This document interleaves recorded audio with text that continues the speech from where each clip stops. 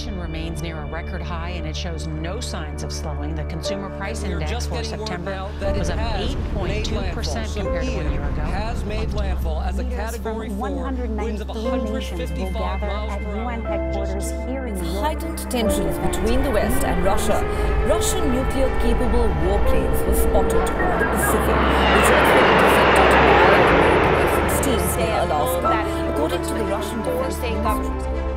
If you don't have your wallet, there's no problem. Just scan your palm to pay. Amazon One is a payment system that has been tested at several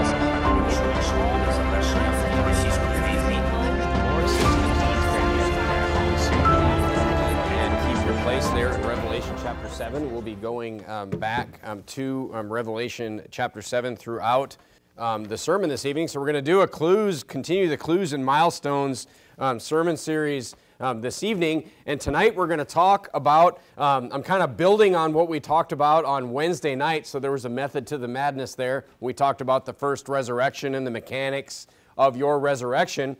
But tonight we're going to talk about a topic that is misunderstood and misrepresented amongst many religions, especially the Jehovah's Witness cult. This evening we're going to talk about the 144,000 in Revelation chapter 7 this evening. So look down at Revelation chapter 7. We're going to find out what this is all about, how it fits into our end times chronology that the Bible is teaching us and what we've been learning about. And it really builds upon this concept of the first resurrection that we talked about on Wednesday night. So now that we have that basis, let's go ahead and look at what the Bible says in Revelation chapter 7. Look at verse number 1. The Bible says in Revelation chapter 7, verse 1, "And after these things I saw 4 angels standing on the 4 corners of the earth, holding the 4 winds of the earth, that the wind should not blow on the earth, nor on the sea, nor on any tree. And I saw another angel ascending from the east, having the seal of the living God. And he cried with a loud voice to the 4 angels to whom it was given to hurt the earth and the sea." That's an important phrase right there, is that these angels are given this power that they are going to do hurt. They're going to do damage to the earth and the sea. All right? Saying, "Hurt not the earth, neither the sea nor the trees, till we have sealed the servants of our God in their foreheads." This, of course, I've talked to you about. God is going to seal these people in their foreheads. This is why I believe that the mark of the beast, what Satan will use, the beast, the Antichrist will use to seal, he'll seal, the mark of the beast goes in your forehead or in your right hand, because, you know, Satan always copies what God does. He never comes up with his own ideas himself. He always takes what God does and twists it slightly so he looks like he has that same authority of God.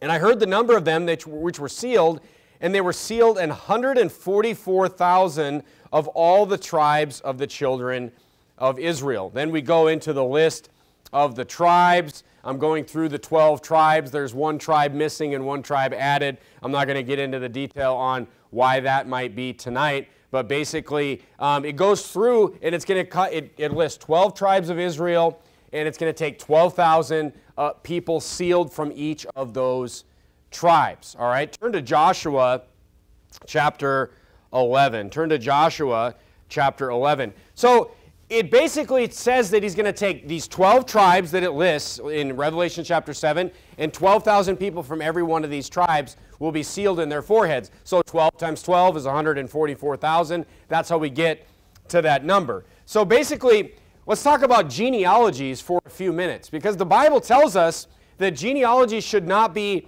important to us, but genealogies have been important in the Bible in the past. There's 2 points in the Bible where genealogies were really important. The first point, the first place in the Bible was in the book of Joshua, where they actually took possession of the promised land. The tribe that you came from was super important at that point in time. When the children of Israel, the nation of Israel, crossed over the Jordan River and they conquered the Canaanites and all the lands that God told them to go and possess, God divided the land according to the tribes that they came from. Look at Joshua chapter 11. So, Genealogies may not be important today, the Bible tells us, but they were important back then. Look at Joshua chapter 11 and verse number 23.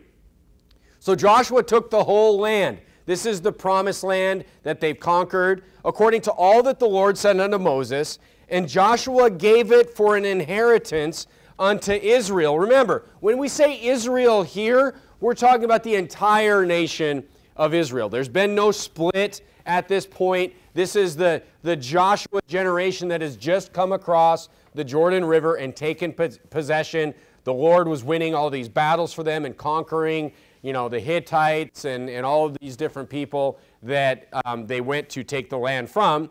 And it says that Joshua gave it for an inheritance unto all Israel. How?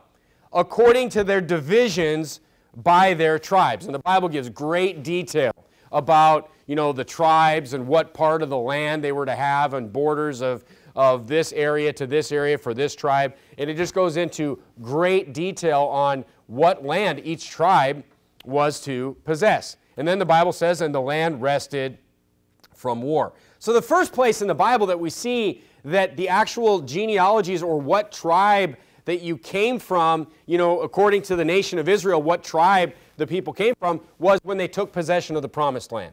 That was the first time. The second time is in 2 Samuel chapter 7. Go ahead and turn to 2 Samuel chapter 7. So look, you needed to know, what tribe you were from in order to find out which part of the promised land you were going to live in, because that's how God defined it for dividing the promised land. And the second important point in the Bible where the genealogy of a tribe was super important was in the promise that God made to David. Look at 2 Samuel chapter 7. Look at verse number 16. Look at 2 Samuel chapter 7 and verse number 16. So, of course, David wanted to build a house for the Lord. He wanted to build the temple, and Nathan told him, no, God doesn't want you to build the temple. It's actually your son, Solomon, that's going to build the temple. This is why Solomon built the temple, because God told David no. David still went and laid up the materials and got Solomon prepared to build the temple. But look at the promise that God makes to David after telling him that he's not going to be able to build the temple. Look at verse number 16 of 2 Samuel chapter 7. The Bible says this. It says, and thine house and thy kingdom shall be established forever before thee, and thy throne shall be established forever. According to all these words and according to all this vision, so did Nathan speak unto David. So this is the messianic prophecy or the messianic promise that God gave to David.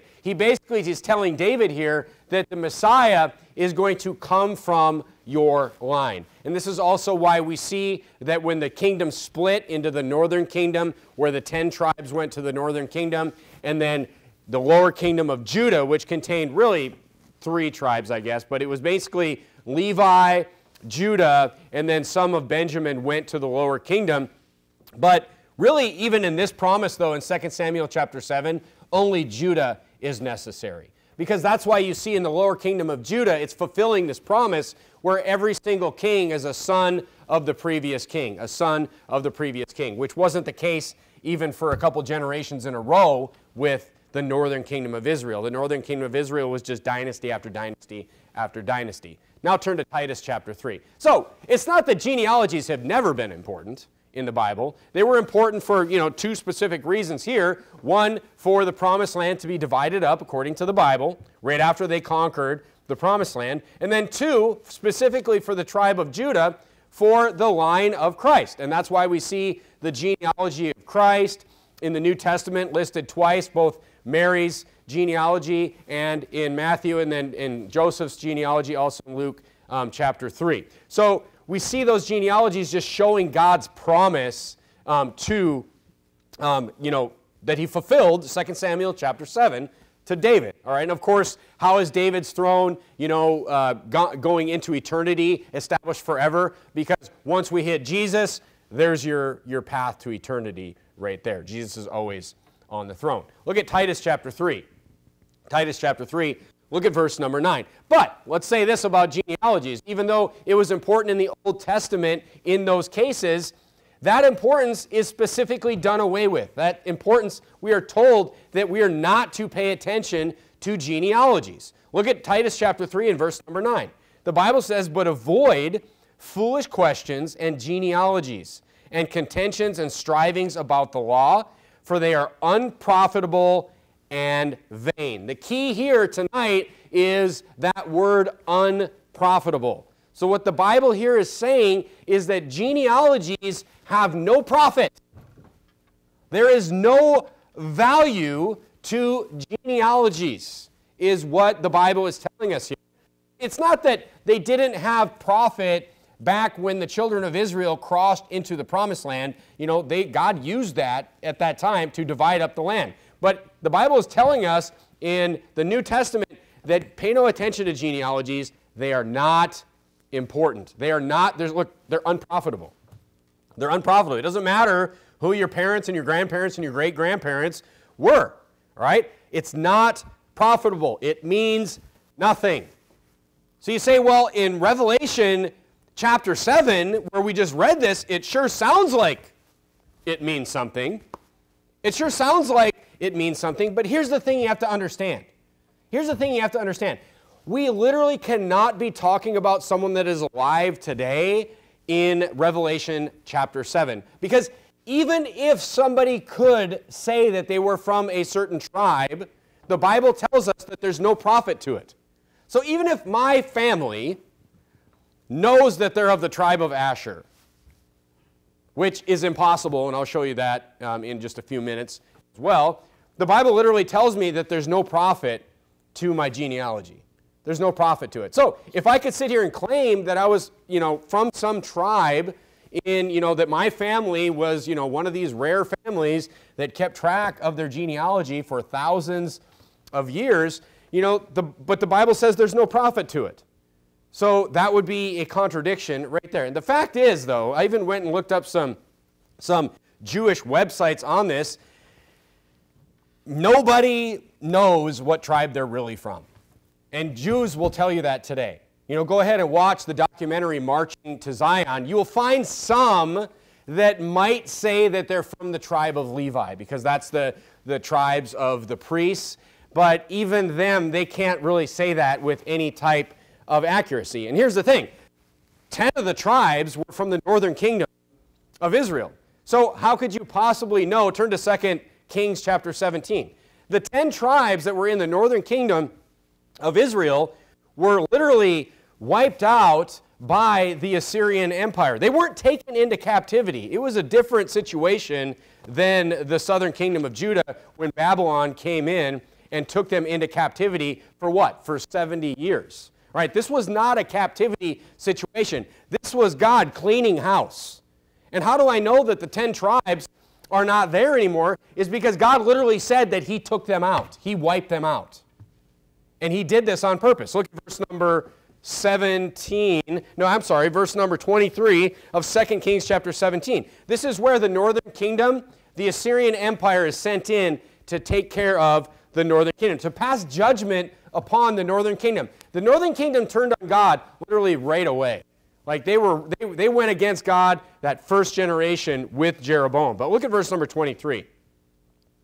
Well, look at verse 22 for context. For the children of Israel walked in all the sins of Jeroboam. Notice how this is, over 150 years later, or hundreds of years later, after the northern kingdom was established, after, king after king after king, turned against the Lord, dynasty after dynasty turned against the Lord. Notice how God brings it all the way back to Jeroboam, the first king of the northern kingdom of Israel. It says, the children of Israel walked in all the sins of Jeroboam, which he did. They departed not from them. So even from the very start, there wasn't a single king that got right, that got the nation back to worshiping the Lord. Look at verse number 23.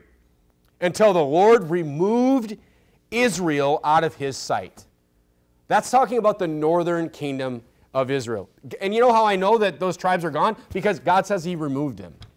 He's like, I removed Israel out of His sight, and He had said by all the servants of the prophet, as He said by all the servants of the prophets. It's not like God didn't send prophets to the northern kingdom of Israel. He sent prophets there too. Look at the last part of the verse. So was Israel carried away out of their own land to Assyria unto this day. There's no 70-year captivity here. It's like they were just carried away by the Assyrian Empire. And on top of that, in the next verse, we see why the Jews, when we say the Jews, by the way, in the Bible, we're talking about people that came from the lower kingdom of Judah. It's not referring to the northern kingdom of Israel. All right, so when we say the Jews, we're talking about people that came from the southern kingdom of Judah. So the Jews, they had disdain for the people in Jesus' time. They had disdain for the people that lived in the north in a place called Samaria. They were called the Samaritans. You say, why did they have disdain? They had disdain for them because they're racist, basically. I mean, when it comes down to it, they're racist, even though, that's a stupid term in itself. And I've preached on that before, but the reason that they had disdain for the Samaritans was verse 24. This is why. So Israel was removed to Assyria. But on top of that, the king of Assyria brought men from Babylon, and from Cuthah, and from Ava, and from Hamath, and from Sepharvaim, and placed them in the cities of Samaria instead of the children of Israel. And they possessed Samaria and dwelt in the cities thereof. So he brought men to these cities, and they intermarried with all the women that were there. And look, there's your genealogy's just gone at that point. I mean, I don't want to have to spell it out for you, but I mean, basically, they were bred out of existence from the Assyrian Empire. They were taken away, and then the Assyrians were brought in. And this is why the Jews had disdain for the Samaritans. Because what is the Samaritan? Basically, you take the 10 tribes, whatever was left, you added the Assyrians, and you get the Samaritans. That's what the Samaritans were, and why they were frowned upon. They were looked down on by the Jews. All right, the Jews were like, you're not Jews like us. They just didn't think they were God's people anymore. All right, so look, here's the situation. I mean, really all you need to understand about these genealogies and how foolish it is for us to pay attention to genealogies, really all you really need to understand is math when it comes down to it. If you look at, everybody has 2 parents, 4 grandparents, and 8 great-grandparents. If you keep going back in each generation, it just keeps doubling and doubling and doubling. It goes 16, 32, 64, 128, just on and on and on and on. If you go 500-600 years back in your genealogy, you literally have millions of ancestors.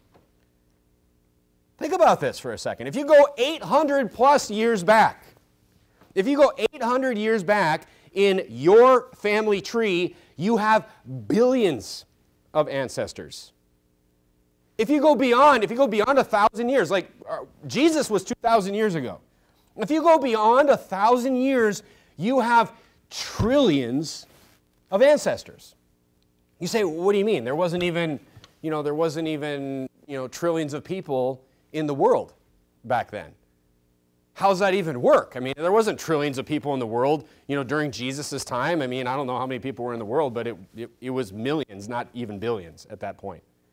You say, how could you have trillions of ancestors? And the reason that you can have trillions of ancestors is because at that point, when you go so far back in your family tree, each person is sharing ancestors in their family tree. Somebody shows up in your family tree, they're also in my family tree, in, Brother Garrett. Well, Brother Garrett's already in my family tree. That was a bad example. But the point is, we share all these ancestors. So if you just take, if there was 20 million people in the world back then, but my family tree shows 1 trillion, that shows you that people repeat throughout everyone's family tree, hundreds of times. So the point is, and look, even genealogists, even like DNA specialists will tell you today that when you get several generations back, 10 generations back, 12 generations back, everybody's related to everybody. I hate to break it to you if you thought you were like a pureblood of something, but everybody's related to everybody. Every Palestinian has a Jewish ancestor in his genealogy somewhere. Every Sunni Muslim has a Shiite Muslim in their genealogy somewhere. All these people that are so like upset that, you know, they don't want to be part of whatever. This is how stupid it is to be racist, by the way. It's just like really dumb. Because like everybody is everything. I mean, everybody back in their family tree, if you could trace it back far enough, has ancestors of every shade and of every color. That's how valuable genealogies are. There's no profit. There's no profit. So look, even if it was, and look, here's another thing. Even if it was God, like let's say that, so we're talking about these 12,000 in each tribe. Where did they come from, right? Even if it was just God that knew, even if it was just God that knew, like, okay, they have to be 11% or 0.001% of Asher in order to be part of this list. Here's the thing, it makes no sense because that would mean that it is profitable for me to keep track of a genealogy or what my genealogy was, even if only God, you know, needed to know. But here's the thing. Is there saved Jews today? 144,000 saved Jews today of tribes that they don't even know where they're from? Look, it makes no sense on any level. So the question becomes, if these genealogies aren't profitable, if nobody really, even Jews themselves today, don't know what tribe they're from, that they'll openly say, like, there's no way we can know, even though we could all go take DNA tests and I guarantee you some sort of Jew will come up. Some sort of tribe will come up in your DNA. Some sort of, you know, ancestors of every kind will come up in your DNA. So you say, who are these people? Who are these people? Turn to Revelation chapter 14. Turn to Revelation chapter 14. So who are they? That's the question. Turn to Revelation chapter 14. There's two places in the Bible that talks about the 144,000. The first one is in Revelation chapter 7. And the second one is in Revelation chapter 14. Let's read the first few verses of Revelation chapter 14. Revelation chapter 14. The Bible says, "And I looked, and lo, a lamb stood on Mount Zion, and with him 144,000, having his Father's name written in their foreheads." Of course, this matches perfectly against Revelation chapter 7. Remember, the book of Revelation repeats itself. It tells the same story. It goes from Revelation 1 all the way up to chapter number 11, and then it starts over and goes from 12 to 22. So here we're seeing kind of the mirror chapter in Revelation 14 over Revelation chapter 7. Look at verse number 2. "And I heard a voice from heaven, as the voice of many waters, and as the voice of great thunder. And I heard the voice of harpers harping with their harps, and they sung as if it were a new song before the throne, before the four beasts and the elders, and that no man could learn that song, but the 144,000 which were redeemed from the earth. And these, now we get some more detail here. These are they which were not defiled with women, for they are virgins. And these which follow the Lamb, these are they which follow the Lamb whithersoever he goeth. These were redeemed from among them, being the first fruits unto God and to the Lamb. And in their mouth was found no guile, for they are without fault before the throne of God." So we see in these first few verses that these 144,000 are not only from the 12 tribes of Israel listed in Revelation chapter 7, but these are males and they are virgins and they have no guile in their mouth. So the only conclusion that we can come to here is that these are Old Testament saints. These are people that were from the tribes of Israel when we knew who the tribes of Israel were. Now, in my opinion, turn to Judges chapter 2. In my opinion, the best guess, and this is just an opinion, the best guess that I would have is where these 12,000 from all these different tribes came from is from the Joshua generation of the children of Israel. Meaning the generation of Israelites that crossed over the Jordan River. Notice the wording that Revelation chapter 14, you're going to Judges chapter 2, but the wording of Revelation chapter 14, talking about these men, it says, "They're not defiled with women, they are virgins, they are they which follow the Lamb whithersoever they goeth." But look at verse number 5 where it says, "And in their mouth was found no guile, for they are without fault before the throne of God." So These were people that had a pure heart towards the Lord. And there was only one generation that you could have said about that of the nation of Israel. Look at Judges chapter 2 and verse number 7. Judges chapter 2 and verse number 7. Look what the Bible says about the nation of Israel. This is after they have taken possession of the promised land. Look at verse 7. It says, and the people, this is the nation of Israel here, the 12 tribes right here. The people serve the Lord all the days of every generation. Is that what it says? It says, no, it says the people serve the Lord all the days of what? All the days of Joshua. And all the days of the elders that outlived Joshua, who had seen the great works of the Lord that he did for Israel. So here's what the Bible is saying. The Bible is saying is that the nation of Israel, these 12 tribes that came over and took possession of the promised land, they were good. They served the Lord. They were without fault before God as long as Joshua was alive. And look, here is the real key. And this is what you really need to think about with your kids, is kind of a side note here, is the people that saw the great works that God did are the ones that stayed pure with God. As soon as that next generation was born, well, let's just read it before I explain it. It says, and Joshua the son of Nun, the servant of the Lord, verse 8, died, being 110 years old. And they buried him in the border of his inheritance in Tamathranes and in the Mount Ephraim on the north side of the hill Gash. And also all that generation were gathered unto their fathers. This is the Joshua generation. They all died. And there arose another generation after them, which what? Knew not the Lord, nor yet the works which he had done for Israel. This is how important it is that, this is why a mother is the most important vocation right here. Because it is so important to pass on that godliness to the next generation. This is the trick that no one can figure out.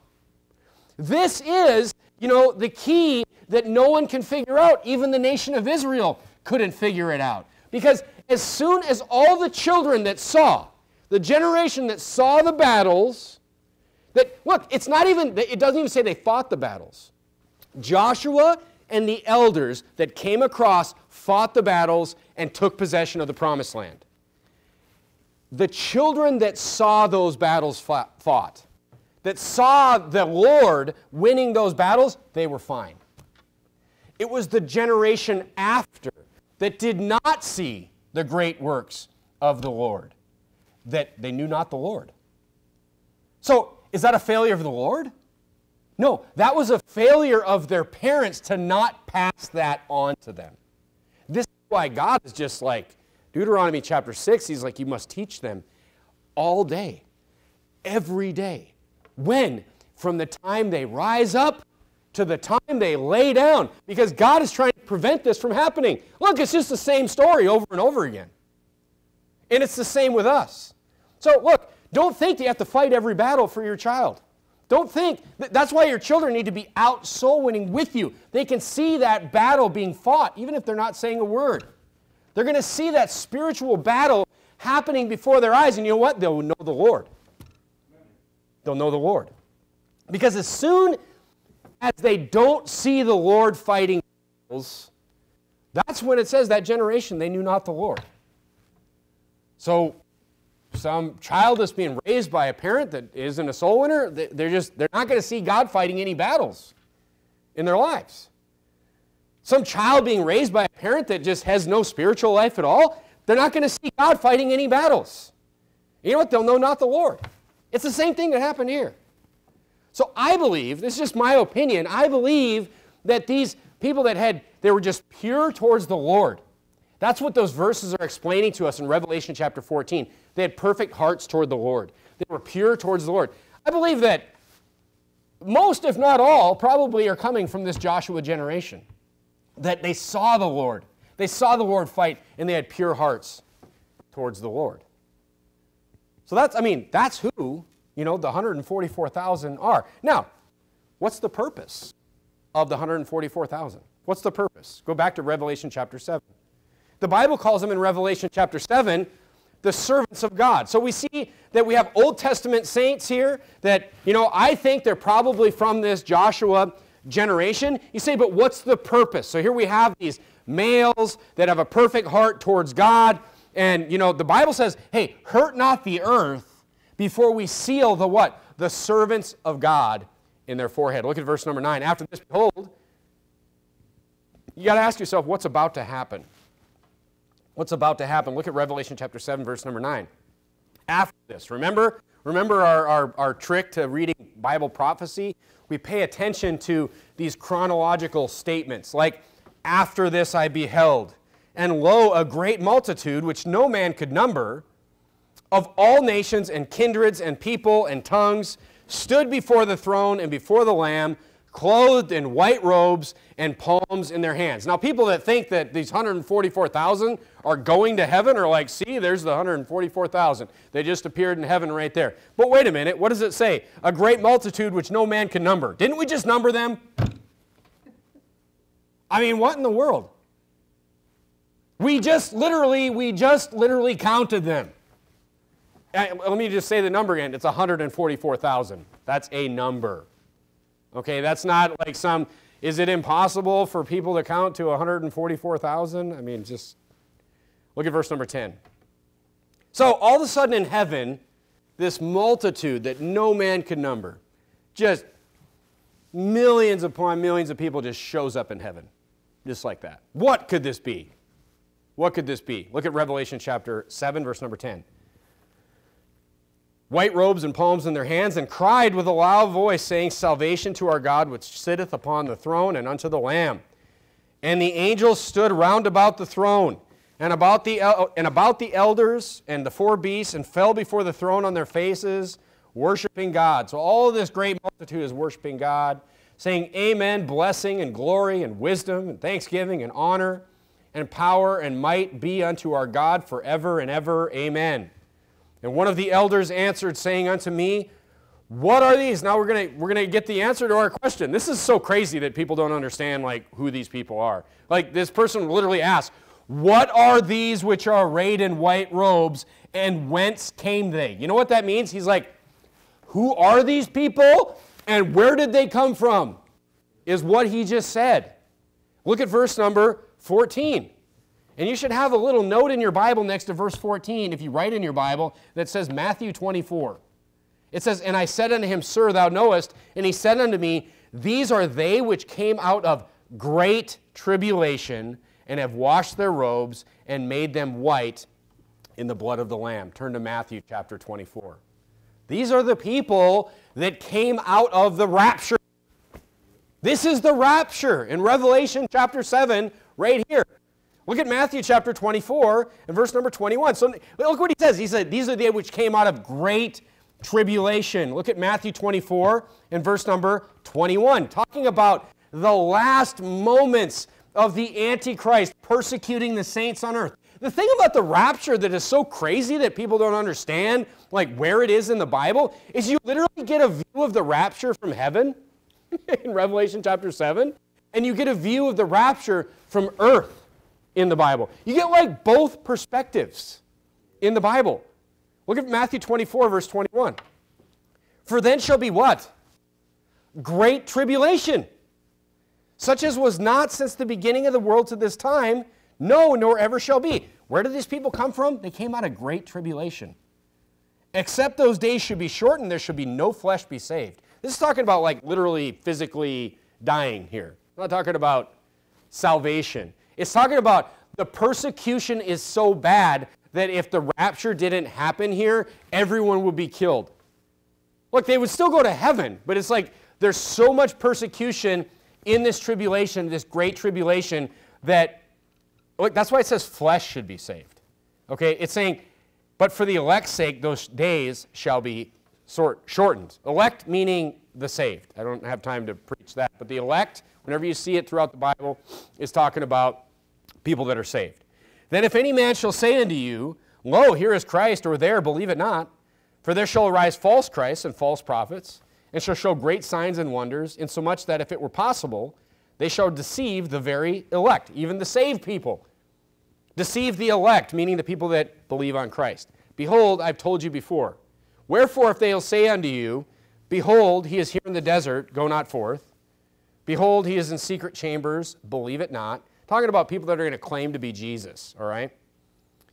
And then he says, here's how you'll know it's Jesus in verse 27. How will we know that it's really Jesus? Because here's something that nobody else will be able to do. It's going to be an entrance like no one has ever done or ever will do again. For as lightning come out of the east and shineth even unto the west, so shall also the coming of the Son of Man be. There's so much for your secret rapture right there. So much for all of a sudden, pop, Brother George is going to be it's just going to be his suit, just like laying in his chair, right? It's just going to be like a tie and a shirt and his suit and his, his wife will be gone too. So it doesn't make any sense, but hopefully she wouldn't still be here. No, I'm just kidding. I'm sorry.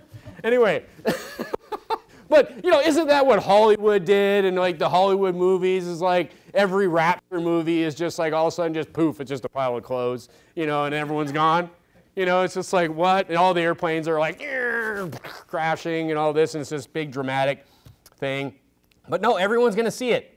It's going to be like the lightning from the east to the west. It's going to be like lightning across the entire sky, and everyone will see it. For whosoever, and look at verse 29. It says, immediately after the tribulation of those days shall the sun be darkened, and the moon shall not give her light, and the stars shall fall from heaven, and the powers of the heavens shall be shaken. Turn to Revelation chapter 6 and verse number 12. So we see another great sign that's going to happen here, like the sun is going to be darkened, and the moon shall not give her light, and the stars shall fall from heaven. Is anyone, we're going to miss this?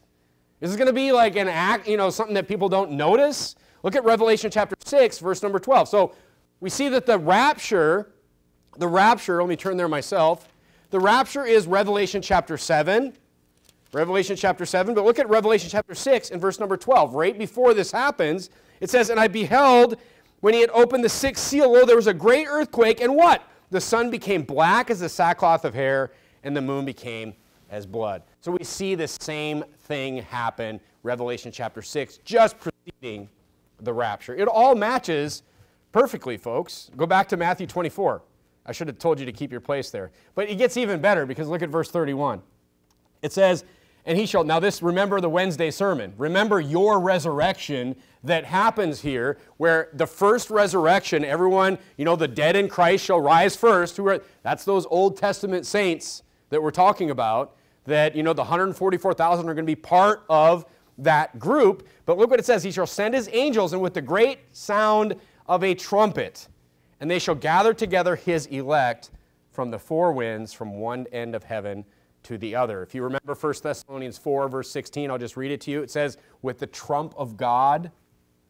1 Corinthians chapter 15, I'll read for you again. It says, in the twinkling of an eye, in a moment, in the twinkling of an eye, at the last trump, for the trumpet shall sound, and the dead shall be raised incorruptible, and we shall be changed. This is talking about the rapture. So we're seeing the rapture here, the first resurrection, the sealing of the 140 in that first resurrection, and then what do we see? The white robes in heaven.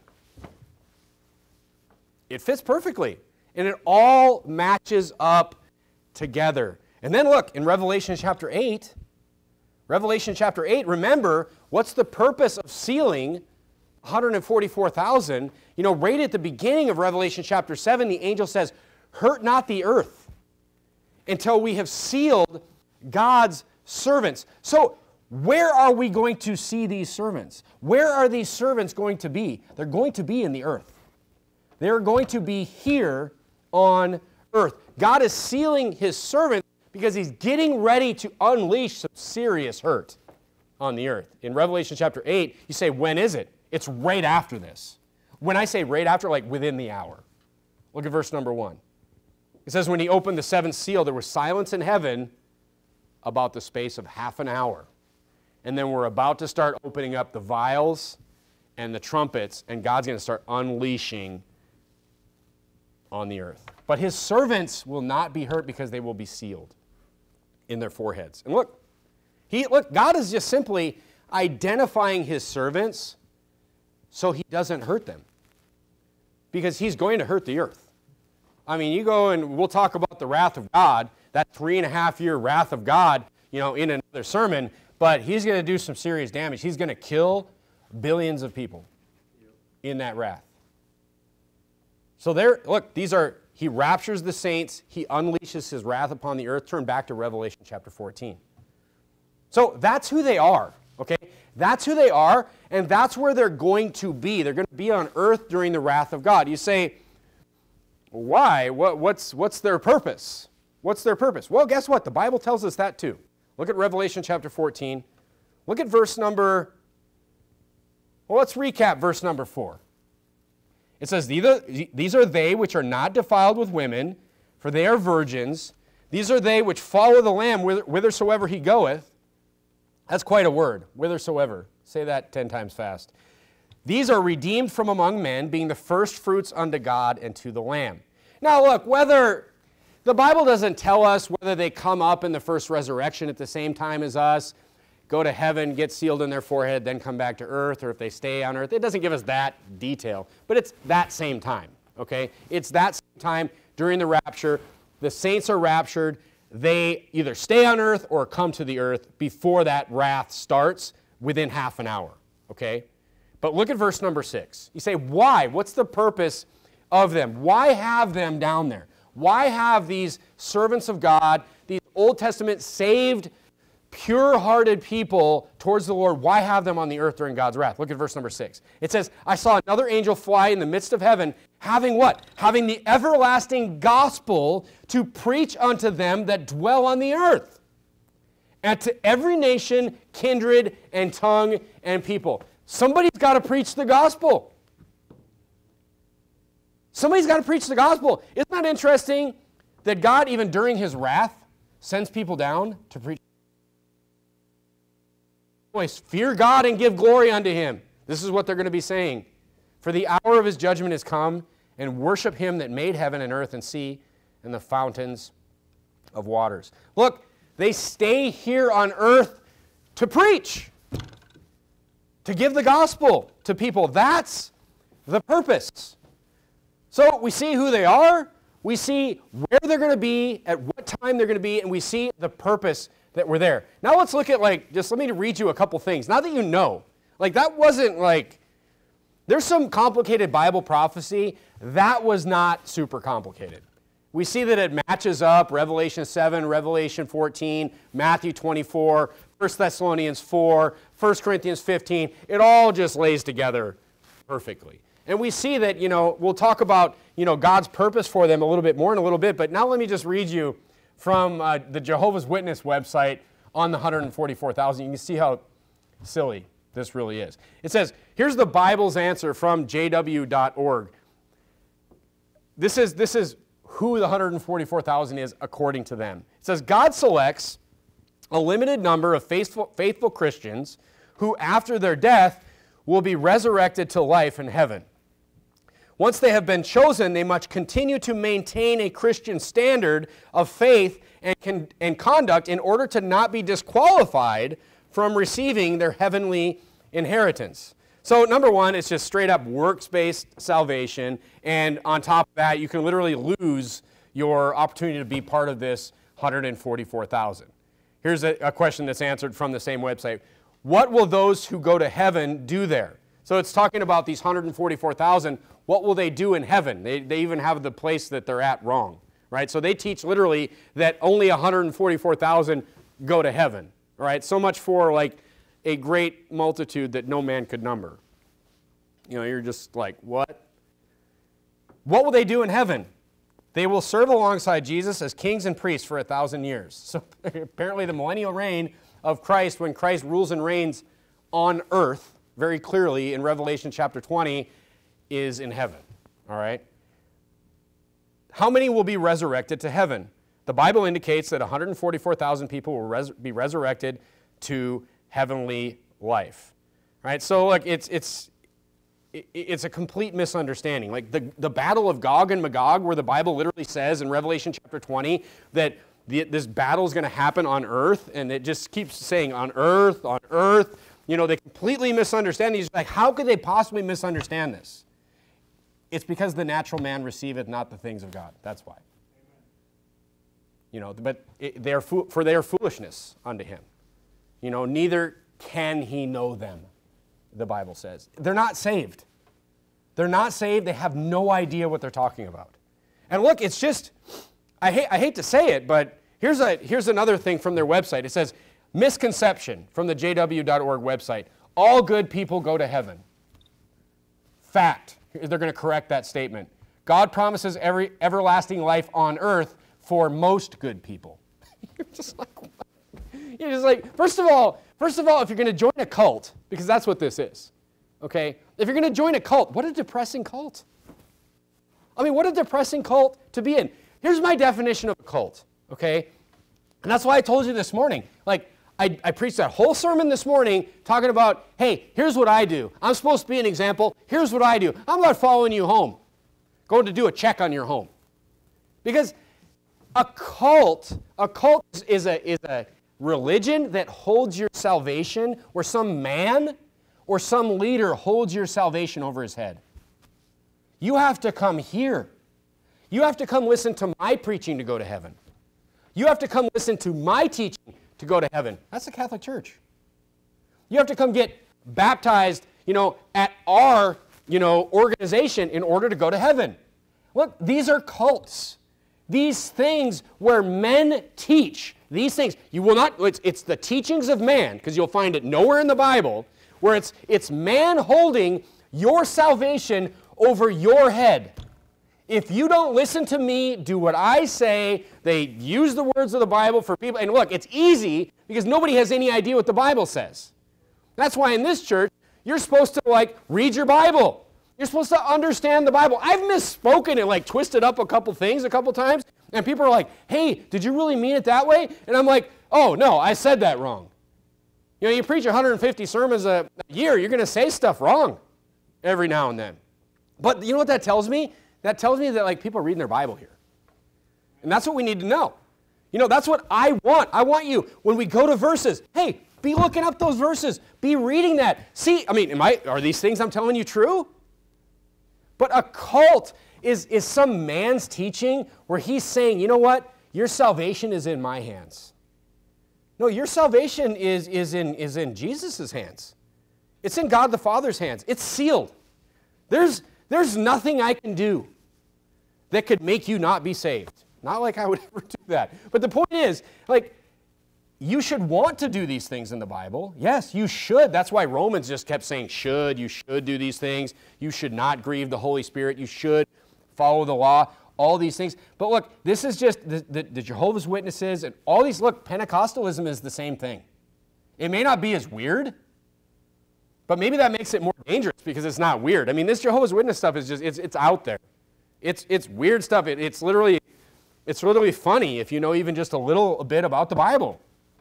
How could they possibly misunderstand it? It's because they're not saved and they're wicked false prophets. That's why. That's the answer.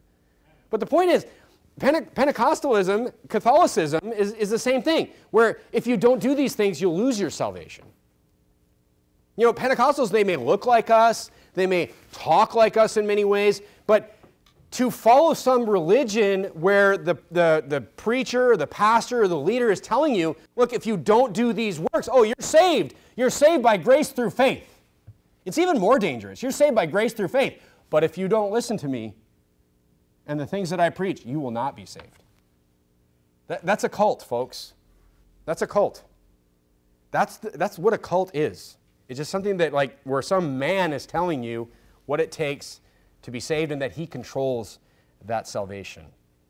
All right, so look, it's just it's a clear misunderstanding of some pretty clear scriptures here on the 144,000. So we got Old Testament saints.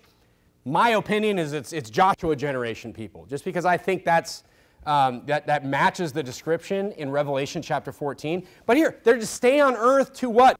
To preach, to spread the gospel. Turn to Psalm chapter 136. Psalm chapter 136, and we'll wrap it up here. Now look, Psalm chapter 136. Go to Psalm chapter 136, and you'll notice a pattern in Psalm chapter 136. It's the verse of the week, but you should turn there in your Bible so you see this pattern that I'm talking about. Tell me if something stands out. Just read a couple verses here. You say, why in the world would God pour out his wrath on the earth and send these 144,000 people to preach the gospel, during his wrath? I mean, look, don't they deserve it? Don't they deserve what they're getting at that point? They've rejected the Lord. The rapture has happened. They're still not saved. It's like, but here's the thing you need to understand. Look at verse number 1 of Psalm chapter 136, or look at the front of your bulletin. It's the verse of the week. It says, give thanks unto the Lord, for he is good, for his mercy endureth forever. It says God's mercy, and God has mercy even in his wrath. You're like, I don't understand that. You don't have to understand it. You just have to know that God's mercy endureth forever. You see a pattern? Oh, give thanks unto the Lord our God, the God of gods, for his mercy endureth forever. Oh, give thanks to the Lord of lords, for his mercy endureth forever. To him alone doeth great wonders, for his mercy endureth forever. To him that by wisdom made the heavens, for his mercy endureth forever. To him that stretched out the earth above the waters, for his mercy endureth forever. To him that made the great lights. We're talking about the creation. We're talking about he had mercy back at the beginning. It's talking about in Psalm chapter 136. To the sun, to the moon and stars. Now look what it says. To him that smote Egypt and their firstborn, for his mercy endureth forever. When he took the children of Israel out of Pharaoh's hands, his mercy endureth then too. And he brought Israel from among them, divided the Red Sea. Talks about Pharaoh. Look at verse 18. He slew famous kings. Talking about the Amorites. Verse 19. He hath redeemed us from our enemies. Verse 24. You know what? When Jesus came, he had mercy then too. His mercy endureth forever. Oh, give thanks unto the God of heaven, for his mercy endureth forever. Look, folks, from creation to the promised land to Christ to the literal wrath of God, God has mercy. That's what the 144,000 is about. Even through his wrath, his mercy endureth forever. And look, think about this number, 144,000. This is just the last thought that I'll let you have tonight. Think about how many soul winners do you think are on the earth right now? There's probably not that many. Think about how many soul winners are how many soul winners are going to door in the United States right now? I don't know, hundreds? Hundreds? Maybe if you're super optimistic, maybe Brother Stuckey would say thousands. He's an optimist. But it's not millions. You think, if you maybe bunch in people that are able to preach the gospel, maybe people that don't go door knocking, but people that are able to preach the gospel, a saved believer that's actually able to give the gospel to someone that asks about them, yeah, maybe we could be talking about 100 or 200,000 in the world. But isn't that interesting? How 144,000, you know what God is sending them to do? He's sending them, because who's gone now? He's sending them to replace you. He's sending them to replace the soul winners. He's sending them. He just took all the soul winners, whatever number that is. He just took everybody that, look, most Christians, those millions and millions and millions of Christians that appear in white robes in heaven, most of them aren't preaching the gospel to anybody.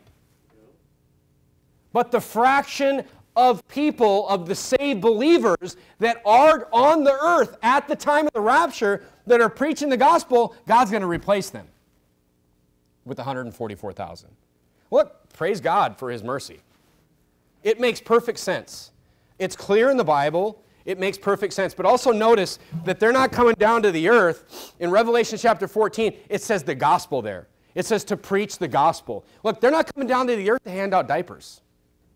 They're not coming down to the earth to go out and give some Tylenol to people. They're not going down to the earth to go build a hut for somebody or hand out hot meals. They're coming to preach the gospel, and that's how important the gospel being preached is. And that's how look, that's us now, though. We're the 144,000 now. We're the ones that can do it and should be doing it. Look, there's not enough of us doing it already. I mean, I saw the look on some soul winners' faces here when I said, you think there's 144,000 people knocking doors in the world, and they're kind of like, that's a stretch. Unfortunately, you're probably right. But that's how important we are. God shows his mercy now, even though it's not the wrath of God, but God shows his mercy to this earth now through us. That's how important we are. We're literally instruments of God's mercy on this earth. And it will endure forever. Let's bow our heads and have a word of prayer.